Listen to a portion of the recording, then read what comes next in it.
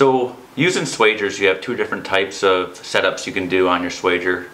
One is just regular swaging and the other is through swaging.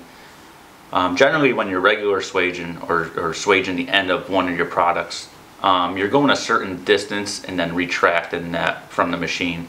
So an example is you need to swage 12 inches of one end of a tube. You're going to swage that 12 inches and then you're going to retract it, so only that 12 inches is swaged on that product.